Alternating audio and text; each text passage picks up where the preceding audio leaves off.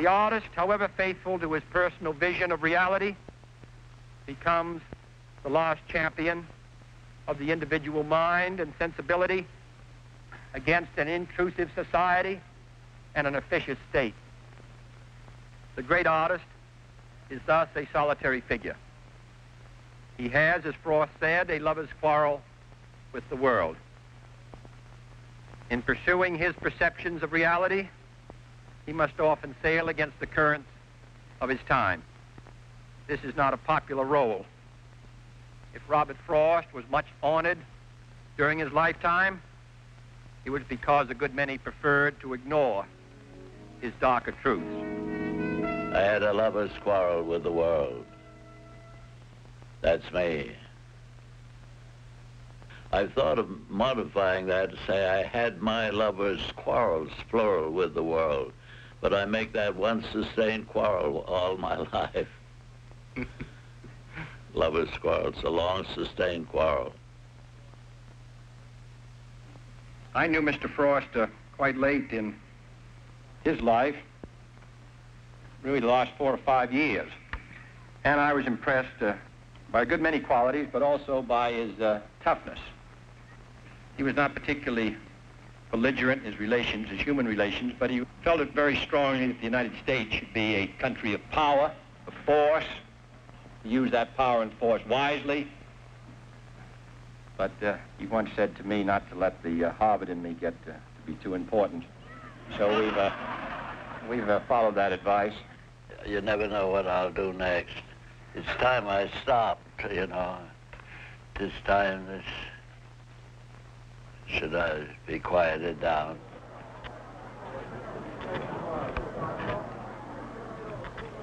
This public life I've got into is more or less an accident.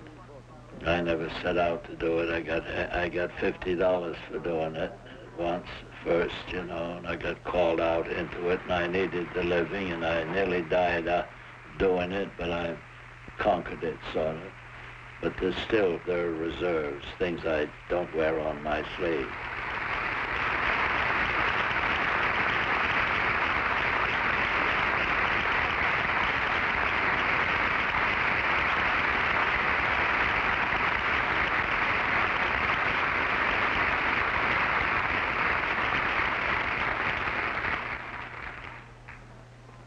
Well,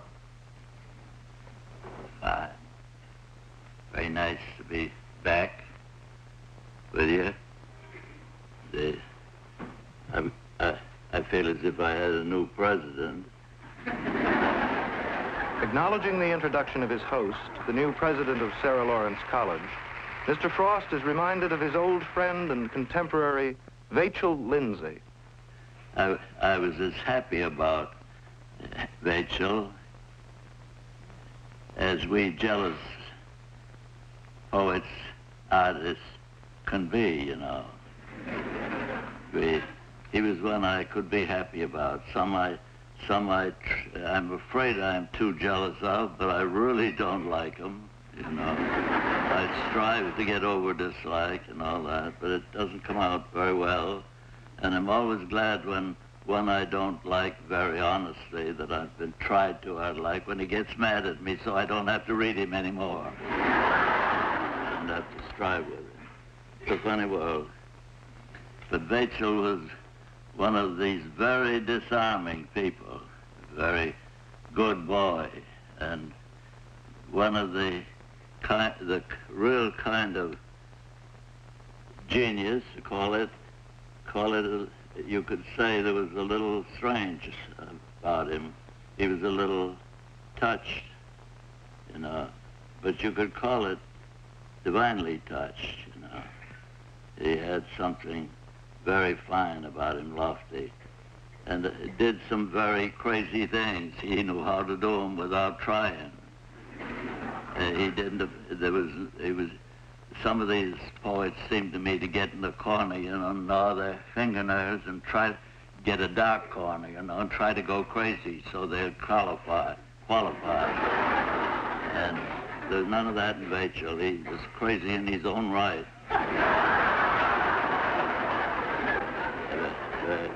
Some of the strangest things. I ought to tell you what you're seeing here on the side, this sideshow.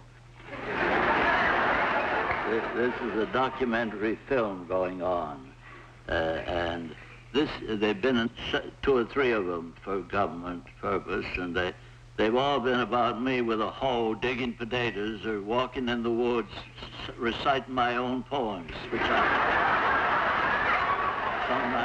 I don't farm very much for a good many years. I have a little garden. But it's a false picture that represents me as always digging potatoes or saying my own poems in the woods. You know, this time we're going to have it right. We're going to have a case like this where I'm with my crowd. Going to have the crowd in it. And some other things. They were with me today on shipboard, on the Essex, the old carrier, you know. And I was with the commander, and the old subject came up of peace and wars. That's that category. And I had to have another think at it. And that always means another say to it. And I said to him, peace is something that you only get by war or the threat of war, however tacit the threat. And he nodded grimly. And that's something that we all want, the peace, and we are thinking about it. Anything like that bothers me all the time, something comes up and I say a new one to it. It appeases me for the moment. That I'd had a fresh think, the occasion had given me a fresh think. And there's usually an occasion. I don't know, meeting somebody or reading something in the paper or hearing something about the world. It's all just this one thing, a think. And the excitement you get out of having a think that you want to pass to other people. You know? And sometimes, as I say, when it's too much for me and I can't say anything to it, I say, me for the woods. That's one of my oldest sayings. It doesn't matter what it is, family troubles, any kind, I say, me for the woods.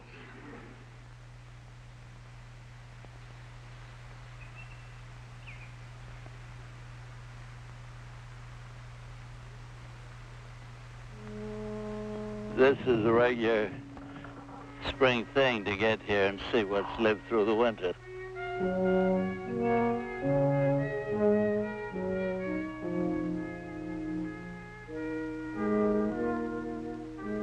Took a long time to be a Vermonter. I came here in 20. See how many years ago that is. And for years I wasn't called a Vermonter. They'd have meetings and things about poetry, but they considered me an outsider. Then this last year, they made me poet of Vermont. Oh, the little town of Ripton, up near the mountaintop, where city folks come and go and for a short time stop to view the mountain scenery and breathe the mountain air and wonder at us simple folks who get our living there. It is Robert Frost, the poet, put Ripton on the map. While others we are proud to know, he is our leading champ. For others our esteem may go, none shall go above him, for he loves man and nature so, that is why we love him. Do you like his poetry? Yes, I like it very well. And I think he's one of the most famous in Vermont. I think perhaps with Sandberg, he's one of the truly great American poets that we have, at any rate in my opinion. Perhaps Mr. Kennedy's. What is your favorite Frost poem? I think I like Birches. Birches. Which of Robert Frost's poems is your favorite? Who? Robert Frost?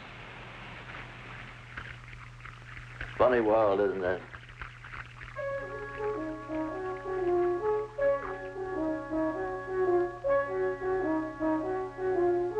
Where you came from is of very great importance, you know, your family ways. I was brought up and started life in San Francisco.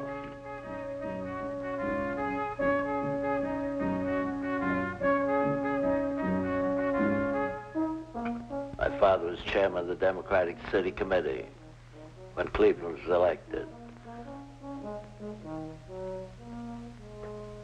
I never went to school till I was about 12 years old, and I wasn't very well, and I went downtown with my father all the time, had all my noon meals in the big headquarters of the Democratic Party saloon, Abe Levy's saloon, and I was sort of political kid round. I came east, and my mother would leave us at Omaha and at Chicago to recheck my father's coffin, me and my sister. I was 12 years old. And I carried other people around that couldn't stand up, and they were so grieved. So that, I guess that's the hard part of life.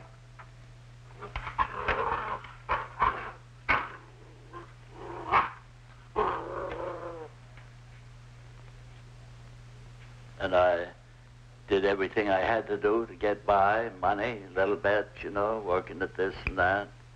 I worked on newspapers a little. It didn't do very well. I wasn't a very good reporter. I was too shy. I gravitated to the editorial page. And we had a farm where I could partly earn a living. Didn't do it very well. And I never was away from the farm an evening. More than 3 years, I think it was. Probably it was. I think once I came home as late as 8 o'clock. We never went to church. We never went to movies. Never went to anything. And there was nothing we were missing. We were having a very nice time. Nice little farm. And children. They had orchards and fruit and horse and cow and all that. I only left it, drifted away from it, for part-time teaching because I wasn't quite earning a living. And I think it came natural to do it. My mother was a teacher, and I drifted into it for bread and butter and began teaching a little district school and things. District school, 12 children, I remember I had one, and coming and going barefooted, come and go into my knee, you know. I never got called a poet till I was 40 or so, and I always thought it was a praise word that I couldn't use on myself. It's a praise word. You can write poetry, and I wrote it. I don't know how I did it and what would have happened if it hadn't come through somewhere in the end.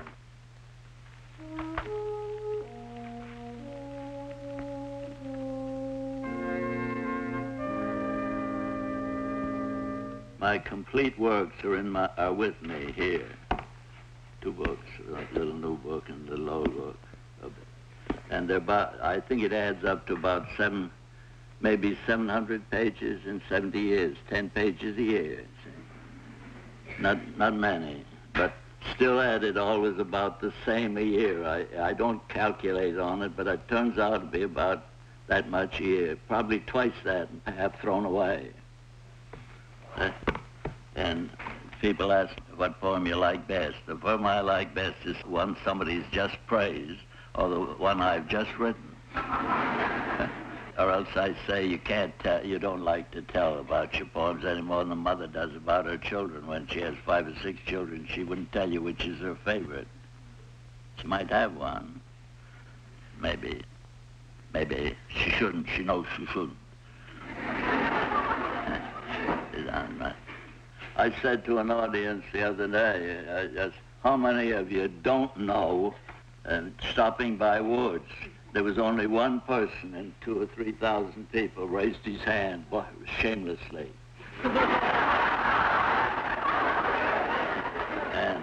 And then a lady had just asked me to say it. And I said, what in the world do you want me to say it for when you all know it better than I do? You know, but I said it. Just out of lenience. Well, now I'm going to read to you. Now I out walking, the world desert, and my shoe and my stocking do me no hurt. See, I've got to keep that little rhyming way all the way through it. See, hurt, desert, stocking, walking, somewhere in there. Now I out walking, the world desert, and my shoe and my stocking do me no hurt. I leave behind good friends in town. Let them get well wined and go lie down. Don't think I leave for the outer dark, like Adam and Eve put out of the park. Forget the myth. There's no one I am put out with or put out by. Unless I'm wrong, I but obey the urge of a song. I'm bound away, you know that song. And I may return if dissatisfied with what I learned from having died. You didn't know it was going to be a death poem. But you see, what I want you to like is a double thing, isn't it? I like the little tight form and everything. Then I'm going to say to you, not as significant a poem as that. The last one I wrote, I sent it right in, fresh like that, without a title. I couldn't think of what to call it. Let's see. In winter, in the woods, alone, against the trees I go. I mark a maple for my own and lay the maple low. At 4 o'clock I shoulder axe, and in the afterglow I link a line of shadowy tracks across the tinted snow. For nature I see no defeat in one tree's overthrow, or for myself in my retreat for yet another blow. That was the threat. I was going to write another book. I didn't think of that when I wrote it, but I saw that afterwards, the same as the critics do. They always see meanings I didn't see when I wrote the book. But I put that in. Shall I say that twice to you? Because I like to have written it. It feels so fresh to me. You know, in winter, in the woods, alone, against the trees I go. I mark a maple for my own and lay the maple low. At 4 o'clock I shoulder axe, and in the afterglow I link a line of shadowy tracks across the tinted snow. I see for nature no defeat in one tree's overthrow, or for myself in my retreat for yet another blow. I've brought with me tonight, or Mrs. Morrison has brought with me, 20, 30 copies of it to give. She's going to give you each one. Carry away in my handwriting. I wrote it this morning. I never know where I'll write or what I'll write. I remember once in Wilkesboro, where I never was but once in my life, Wilkesboro, Pennsylvania, stuck there, changing trains something. I had to go to a hotel, and I wrote one of my best poems right there in that hotel, standing on my head. There's a curious state of comes over you, that's all. But some people like to think it starts with a phrase or something. I think it starts with a mood. As Poe said somewhere, you know, he wrote lots of prose, and he had a hard life and died at 40, the poor boy. But he said he never touched the poetry except when, you know, with something sacred touch. And that's a strong word for it, but that feeling that you could never do it unless you never do it to pay a bill, because you probably won't. And yet it comes to market in the long run, you know, and you can't write it that way. If I ever thought when I was writing anything that this would settle, you know, pay the gas bill or something like that, I couldn't write it. But I do think in the middle of it, the only self-conscious thought I ever have is this seems to be going pretty good. See, good luck, another step, you know, still going. Just like skating on thin ice, you know, where you might go through and fail, but it's still going. once I'm going, I go the same as it goes. I think it's like starting a sled at the top of the hill where they've worn the snow through too much, and it goes hard to start, but you get right over that gritty place, and a go she goes. You get right on and ride. One of the best ones I ever wrote. Isn't it? Yeah, it's good fun. I had a little bit of trouble with the last stanza to get that the way I wanted. But the first two were just slick as grease. That's one of the happy accidents, you can call it. You know, that's what you go into a poem for. See that alone and that own and that go and that low. Then I've kept glow and snow and overthrow and blow all the way through. It's quite a feat. You don't make anything of the fact that retreat rhymes with defeat, then? Oh, no. I value that on you. You can't really suspect me of just putting retreat there because of the rhyme. Can you? Well, it's a hard question. Yeah, well, that's the way it ought to be. We retreat. We don't escape. That's a word I loathe, you know, escape. But retreat is sort of characteristic word to me, that you retreat for strength, you know. Church touches that, you know. They don't brought up in the right religion if they don't know what retreat is. You don't escape. You withdraw with God, with sleep. I often see as transported to a spot, you know. I'm there in the woods. I was there with the axe and the tree and everything, and I made it just like that. And with the whole, trying to get the whole feel of the whole, you know, satisfying myself. I'd like to be there. See? I'm there. It's some years since I felled a tree, but it's a pleasure to me. You know, I've often said that every poem solves something for me in life. I go so far as to say that every poem is a momentary stay against the confusion of the world. But of course, any psychiatrist will tell you that so is making a basket or making a horseshoe, or giving anything form gives you a confidence in the universe that it has form. See, when you talk about